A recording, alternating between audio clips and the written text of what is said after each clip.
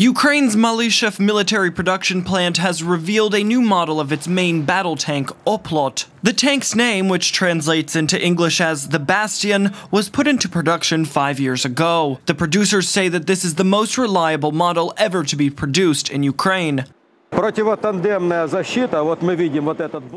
of this block over here, there are a number of little cells. In case of enemy fire, the tank's internal systems activate a countercharge. This can deflect the enemy fire.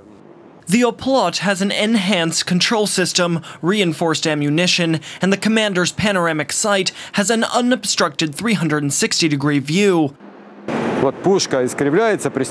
This gun might warp during shooting, so additional data is collected by sensors and is entered into the system of a ballistic computer, and the accuracy is corrected automatically.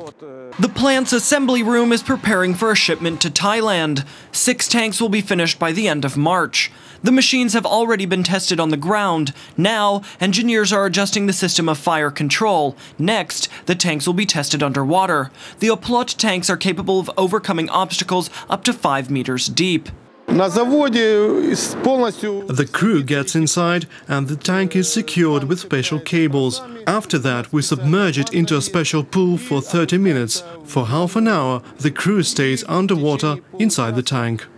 Thailand is the biggest customer for Oplot tanks. For the last 10 years, the Malyshev Plant has been working to complete an order of 49 tanks. The production level increased in 2014.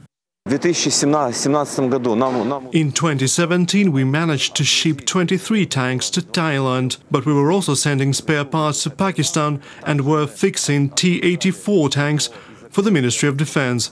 All the products made by the Ministry of Defense are produced with minimum profitability.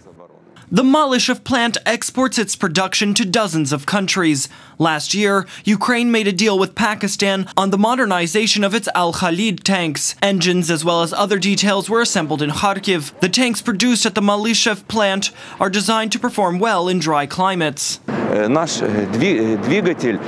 Our engine has proven to be good for hot countries. This is thanks to our air filtering system.